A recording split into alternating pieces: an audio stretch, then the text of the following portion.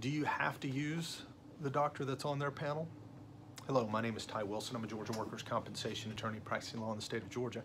And our video question for today is, do you have to use the orthopedic that's on their list or what's called posted panel of physicians?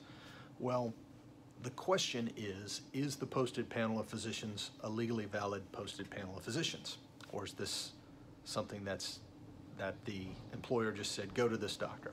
So there's a lot of questions, probably more questions than can be answered on this video.